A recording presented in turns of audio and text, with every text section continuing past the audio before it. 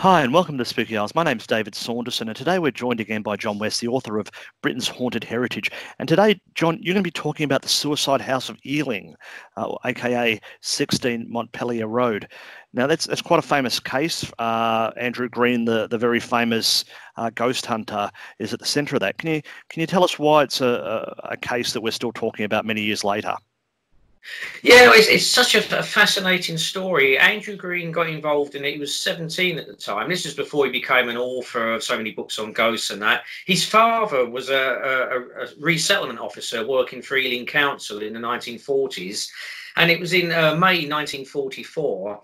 And he was looking for a house to store furniture from bombed out houses. So he found this house and looked around it, and he found it was free from vermin and damp. The only problem was there was a strong smell of sulphur coming from a particular room, and it seemed to reoccur every 28 days. So he advised that, use the house, but keep that room sealed. So they did. And he got some workmen in to check it out, Andrew Green's dad. And they left after 3 hours because they didn't like the atmosphere. And on top of that, they heard footsteps, and their tools went missing, and they said, look, we don't want to know. So they legged it, basically, and he had to get workmen in from further afield because it had a bit of a reputation, his house, and he didn't realise that at the time. And he actually went to the local police station and spoke to a sergeant, and the chap said, it's called the suicide house. There's been 20 suicides there and at least one murder. And it turned out the house dated from 1883, and it was built by a chap called Dunlop, who was a colonial judge. And apparently the first suicide occurred in 1887. It was a girl called Anne, and she threw herself from a tower because it was neo-Gothic, because the Victorians love neo-Gothic buildings, and she threw herself from that particular tower. Anyway, so he left it alone, and then he had to go back a few months later, and he said to his son, would you like to see a haunted house? Now, Andrew Green wasn't interested in ghosts at the time, but it intrigued him, so he went along. And he took his camera as well, just to, because he wanted to take some pictures as memento. And he looked around the house, he explored the cellars. He found the sulphur room as well, which was sealed. And he looked through the keyhole, and he could see a Bunsen burner and some other scientific equipment. So it was obviously being used as a lab, for whatever.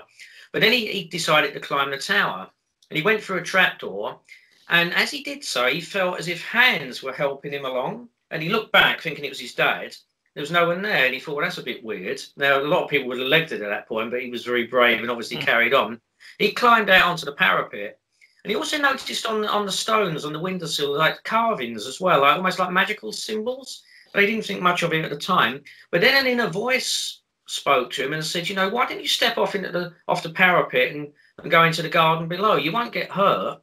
And he was actually going to do this. And then all of a sudden, his dad appeared from nowhere and pulled him back and said, we've had enough. We don't want any suicides in the family, son. But Andrew Green later wrote that he was convinced that if he'd stepped off that parapet, nothing would have happened to him. He would have been safe. And he did wonder, was that connected with all the suicides? Had they been driven to it by some force? But anyway, it was He told his mum about it as well. It turned out she'd gone to that house once. She was a nurse, and there'd been a suicide and murder there. In the 30s, a nursemaid had thrown a child out the window and then followed it. She'd thrown herself from the tower, as all the other suicides had. And while the doctor was attending the bodies, she saw footprints appear in the grass and the sound of someone sitting on a bench, which obviously naturally shocked her. And she told the doctor about it. I think the doctor was called Pye. And he said, oh, God, nothing surprises me with this house. But he wouldn't go into any more detail. So it was left at that. Well, anyway, Andrew Green ended up joining a drama society. And this was in the early 1950s. And ironically enough, they decided to hold rehearsals at Montpellier Road, the house. Because the director of the play, I think his name, I'll just check it actually, just so I give you the right name, Ken Yandel, and he was also a BBC producer, and they were doing a play called The Poltergeist, which is quite ironic. And now, Andrew Green never mentioned anything about the hauntings, but Mr. Yandel, he said that he was having problems in the house. He said, my dog goes crazy every 28 days as if it's attacking someone, literally fighting some unseen assailant. He said, we also hear footsteps. He said, we get terrible smell of sulphur as well. And, you know, Andrew Green thought, well, yeah, that's interesting because, you know, it backs up what I experienced and what I heard. But anyway, what happened the first night of rehearsals, all of a sudden, one of the actresses became possessed and said that she was called Anne. And she said, oh, I didn't mean to kill myself. I just wanted to step into the garden. Now, Andrew Green hadn't mentioned about this girl that supposedly killed herself in 1887. So how did she know about it? So was it a genuine possession? You know, who knows? But then the second rehearsal, they heard footsteps in the room, and no one could make out where it was coming from. And the play seemed to be jinxed. The leading man was killed in a car crash. One of the ladies got badly injured in a plane crash. And the director, you know, Ken Yandel, just said, oh, look, forget it. This is jinxed. So they jacked it in. But Andrew Green spoke to him, I think it was a couple of years later, and he confirmed that he said, I had to put my dog down because it just went totally crazy. We couldn't do anything with it in the house. And he said, I also almost died in the house. And he said, well, how did that happen? He said, well, we had friends staying around for a party. And he said, I elected to sleep in the bathroom. And he said, my wife heard me in the early hours of the morning gasping for breath. She rushed in. He was taken to hospital. And it turned out he was suffering from sulfur poisoning. And they couldn't understand where it had come from. And the matron actually said, if it had been another 30 minutes, he would have died. And it turned out his bathroom was where the old lab had been. So that was intriguing. And then in 1960, Andrew Green went on a TV show, I think it was called Jim's Inn. And he's one of the script writers actually said, oh, God, I've moved into this place. We're having terrible trouble with smell of sulphur every 28 days. And because it turned out it's 16 Montpellier Road. Well, anyway, Andrew Green wrote a book in the early 70s, Our Haunted Kingdom, which is a brilliant book to get. You know, if you're interested in ghosts, get it. And he wrote about his experiences. Oh, I also forgot to mention that Andrew, the first time he went there, he took a photograph as they left the house. And there was a photograph of a girl in the window. And people looked at it, the Royal Photographic Society looked at it, psychics looked at it, and it wasn't faked, it wasn't double exposure. So he could not explain that. So that's on the internet. You can look that up, that photograph. It looks like a girl. So is it Anne? And as I said, he took that the first time he went there. So apologies, I didn't mention that before. But anyway, the house was knocked down in 1970 and he did his book. And he got loads of letters about the haunting, including one from a maid who said that she'd worked in the house in the 1920s and that the family then, it wasn't the Dunlops, they'd moved out in 1916.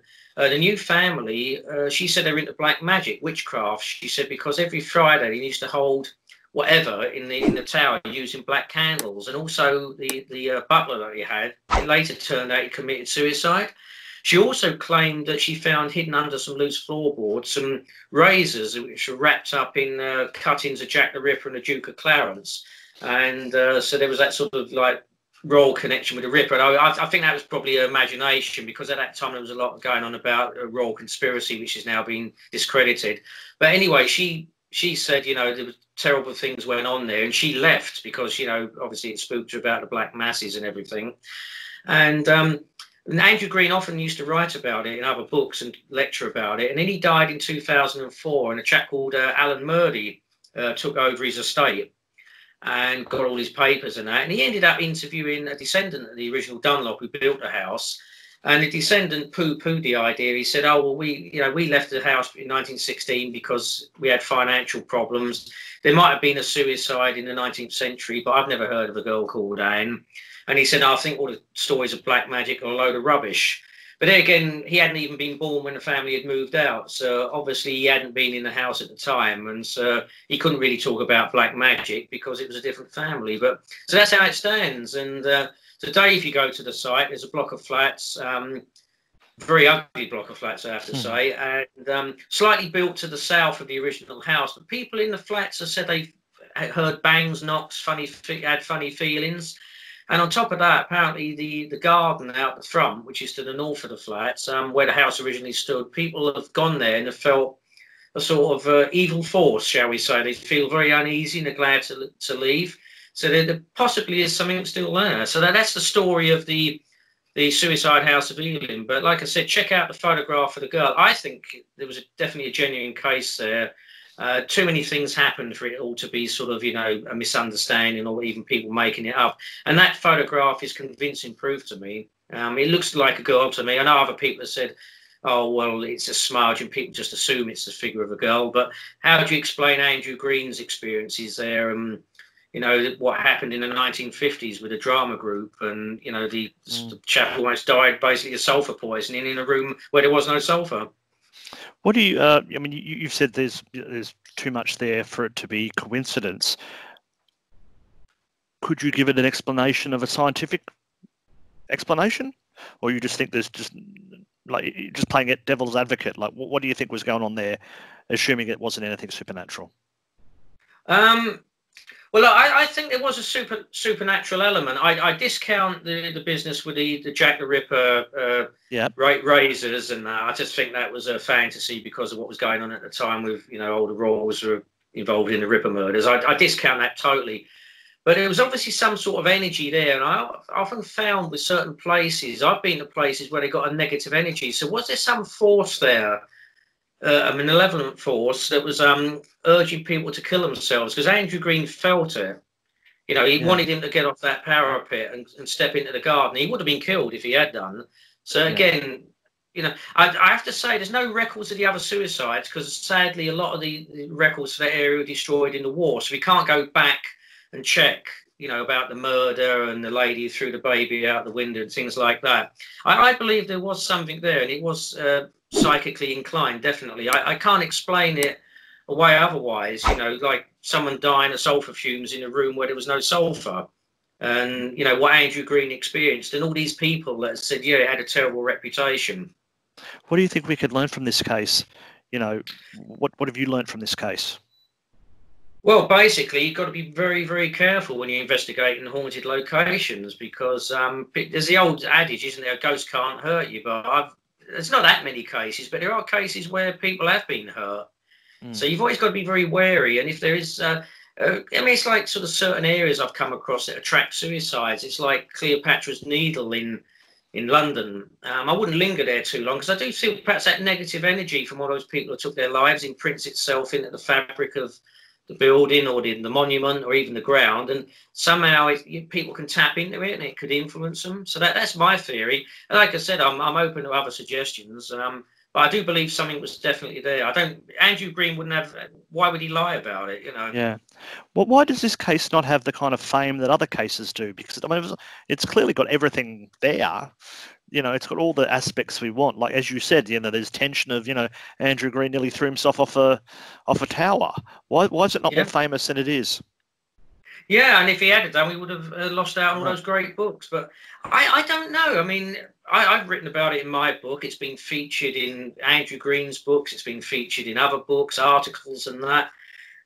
Perhaps because it's no longer there, and the building that's replaced it is a rather sort of ugly early 70s block of flats. So there's no sort of glamour there. But there again, Borley Rectory's gone. But there again, you've still got the church opposite. But then Harry Price was much more of a showman than Andrew Green. Yes. So that's probably half the thing, isn't it? About publicity, isn't it? So Anyway, it should be more famous, definitely. But for some reason, like you said, it's probably because Andrew Green wasn't the sort of the publicist that Harry Price was and didn't get it out there as much as perhaps he should have done.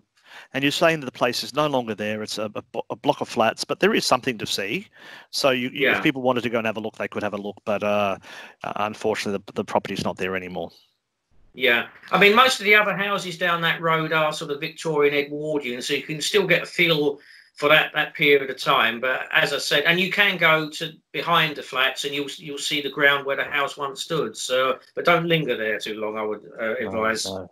I think that'd be right. Just it doesn't sound like a great place. Anyway, once again, John, thank you for that. That's in your book, Britain's Haunted Heritage, which is a fabulous book, and we'll look forward to talking to you next time about hauntings around Britain. Thank you.